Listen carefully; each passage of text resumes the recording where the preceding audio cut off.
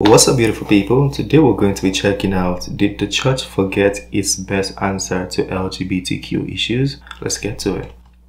It seems the rainbow wave of unity plus activism has been faster, stronger, and more successful than Christians imagined. What advice would you give local churches seeking a strategy for addressing this culture shift?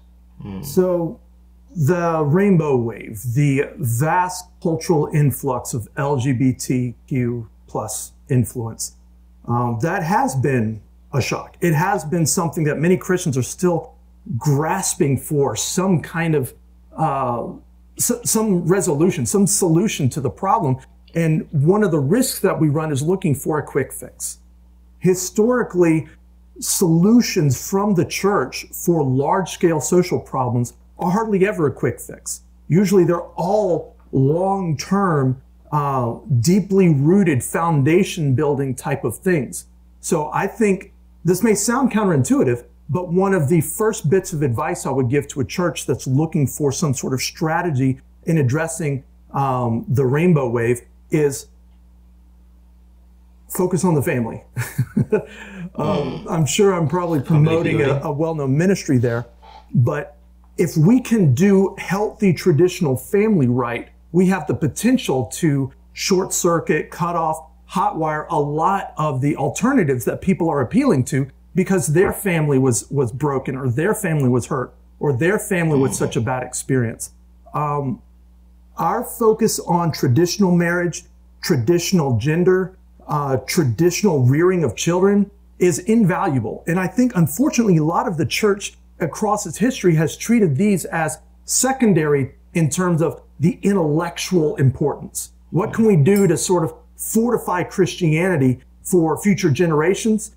Yes, we need to win the university. Yes, we need to be a profound influence in the great conversations that are shaping society. But we also need to do family right.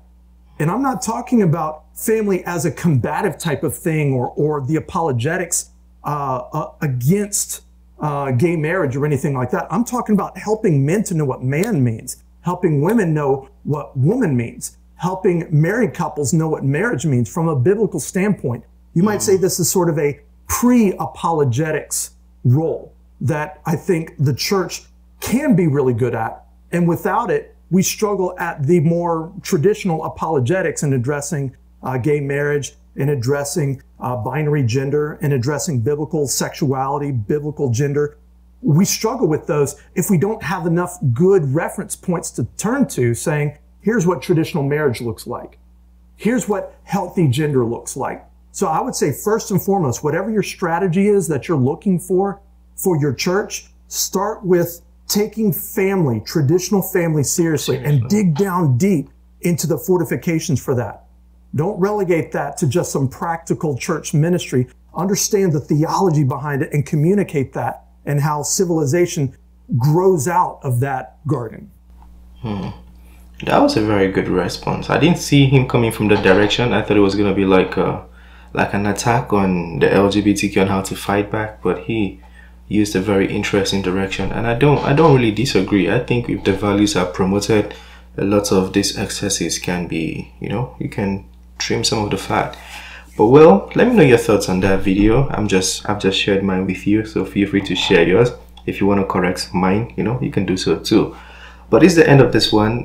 Very good response. If you're in the church and you needed a response to a question like this, well, there you have it. He's very smart.